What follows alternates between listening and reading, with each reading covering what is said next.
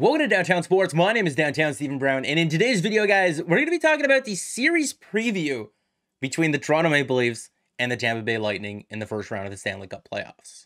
The first game of the series will be Monday night in Toronto, as the Leafs do have home ice advantage in this series. But just to take care of some news and notes ahead of that game, yesterday on the 29th, Sheldon Keefe said in regards to their injured guys that they're not 100% sure whether or not they'll play in game one of the series, but they'll reevaluate Sunday and see where those guys are at. And I'm sure he's talking about Michael Bunting, Ondrej Kase, and Rasmus Sandin as well, who was supposed to play on Friday, but didn't.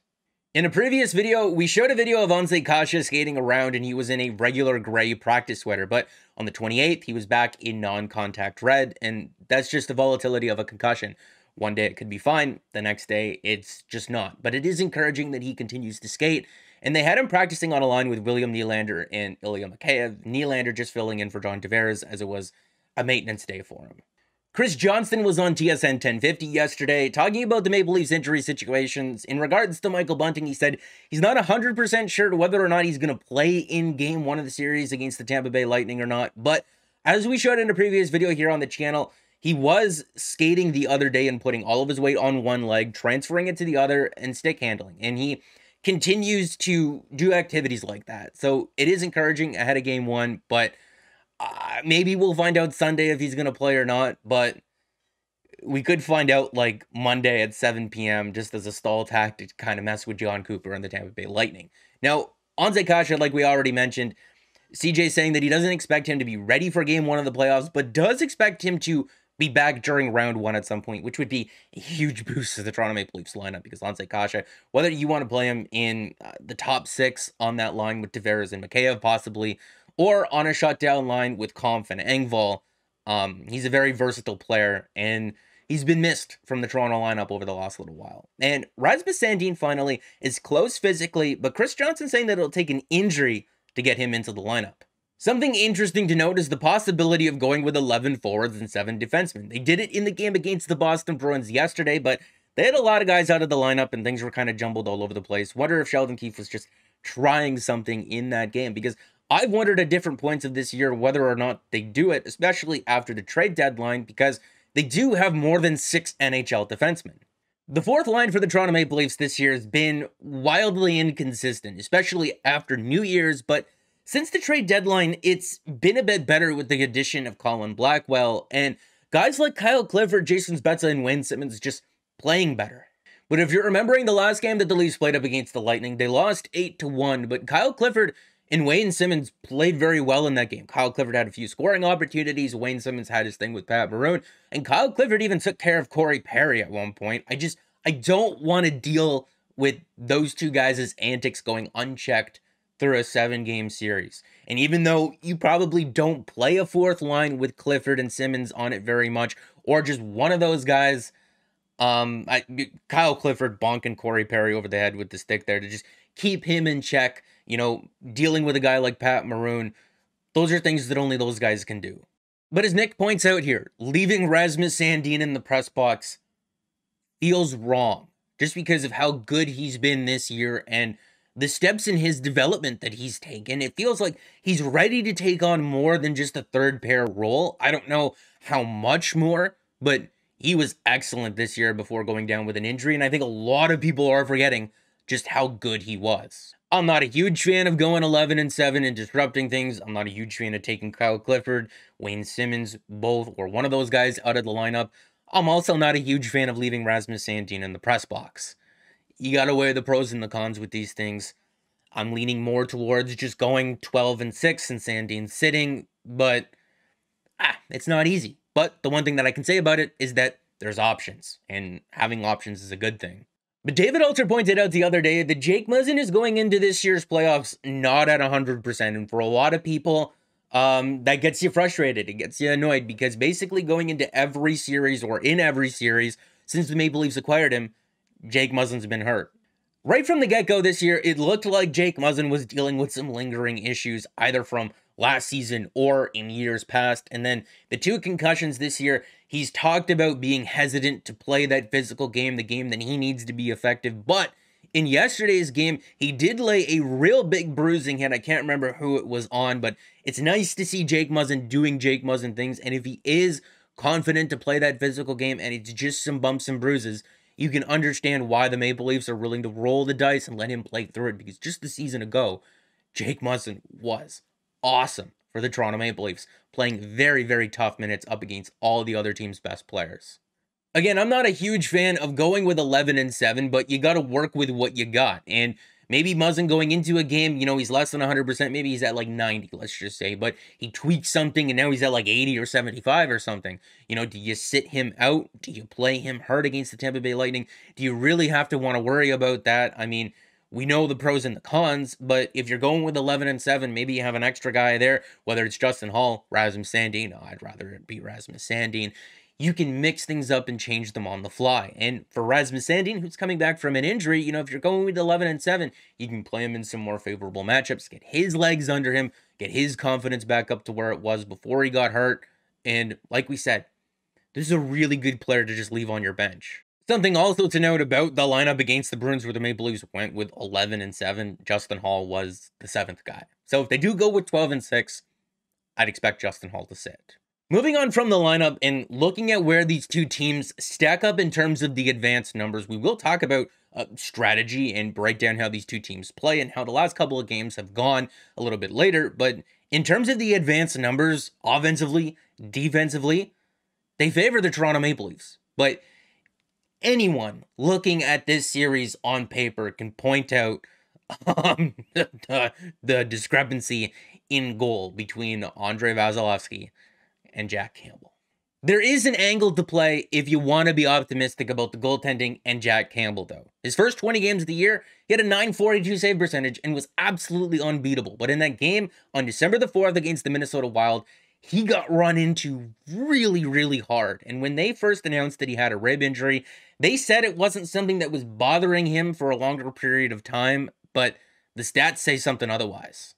But after that game against the Minnesota Wild, until they held him out with a rib injury in 20 games, he had an .885 save percentage. It really is the tale of two goalies with Jack Campbell this year. But like we showed in the sample before that, he had a save percentage over like .940. And if you want to go back even further, from like March to 20th of last season throughout the playoffs, up to that Minnesota Wild game, he played in 45 out of the team's last 56 games and had a save percentage of well over .930. So it's like, what goalie do you think is going to show up here? Since coming back from injury, he's 7-0-2 with a .915 save percentage, and that includes a performance where he stopped 32 out of 34 against the Tampa Bay Lightning earlier on in April. How much faith you have in Jack Campbell is going to depend on you. For me, I'm really not too sure what to think. Is he this .915 goalie? Is he what we saw throughout the middle of this year? I mean, I was just speculating when I said that, hey, maybe that injury occurred or first happened in that game against the Minnesota Wild because he got run into really hard and was slow to get up. I forget. I think it was Marcus Foligno who ran into him. They said that the injury happened a couple of weeks afterwards and it wasn't bothering him for a long time. Is he the goalie that we saw going back to last year through the playoffs into the beginning of December before the numbers took a nosedive and he had over a .930 save percentage playing in 45 out of the team's last 56 games? Did he just need a break? I don't know. But if you're a Maple Leafs fan, Jack Campbell versus Andrei Vasilevskiy. Even if Jack Campbell is what he was to start this season, he could still end up being the second best goalie in this series. If you're looking at how the Maple Leafs have played versus the Tampa Bay Lightning this year, I'm going to put a little bit of an asterisk beside this because when I looked up the numbers, Natural Stat Trick said that they only played 3 games against the Lightning, but I know for a fact that it was 4. But when I looked at the actual numbers, they seem to add up. So maybe it's just a glitch going on with their website with the games played counter or whatever. But they split the 4 games 2-2. But in terms of the shot attempt share, the actual shots, the expected goals for, the scoring opportunities, and the high danger shot attempts, the Maple Leafs controlled the majority of all of them.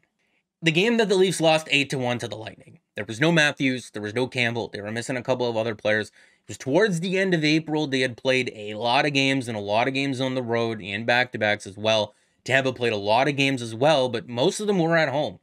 And if you're looking at the game that the Leafs beat them 6-2, that was Tampa's third game in 4 nights. You can poke holes in either of those very convincing wins. But the other games on the season were fairly close. They did favor the Lightning a little bit. But overall, like I said, this series is going to be very, very close, except um the goaltending. The goaltending has the chance to just sway this way in favor of the Lightning. Another thing to look at here is how these teams have played against other playoff teams this year, and the Maple Leafs have a 23-10-5 record against teams who made the playoffs this year, and the Lightning 18-15-6. Not as good. So they've gotten a lot more of their points against the bottom feeder teams, where the Leafs have blown games against them. I mean, if they would have just beaten Buffalo and Montreal, they probably could have won the President's Trophy this year. But it is what it is.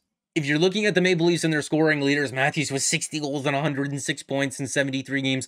Marner with 97 points in 72 games. I think that those two guys play very well for the Leafs and have a big series. They've added layers to their game offensively this year, where they are the first guy on the forecheck. They are getting in front of the net and scoring those greasy goals. I think that they're going to have a big series for the Leafs. They almost have 3 guys who are a point per game. They have 6 20-plus goal scorers on their team. And if you're looking at their big deadline acquisition, it's Mark Giordano, who's got 12 points in 20 games with the team. That's almost a 50-point pace for a defenseman, and he's played well defensively as well. The Maple Leafs do have depth on this team.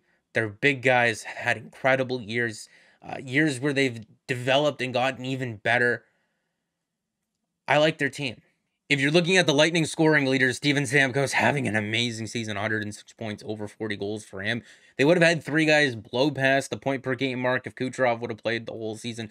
They also have 6 guys with 20-plus goals, and they've gotten a lot of scoring from their depth players, including Nick Paul, who they picked up at the trade deadline from the Ottawa Senators with 14 points in 21 games for them. A guy like Brandon Hagel, who they spent a lot on, hasn't necessarily produced a lot for them. I know that they were trying to recreate that third line that they had last season of Blake Coleman, Barclay Goodrow, and Yanni Gourde. It hasn't necessarily worked out for them, but they got a hell of a team. And if you're looking at the lineup that they rolled out in their last game of the season against the New York Islanders, they don't really have any injuries. Jan Ruda, who normally plays with Victor Hedman, is out. The Leafs absolutely torched him in that 6-2 win, but the lineup looks real strong.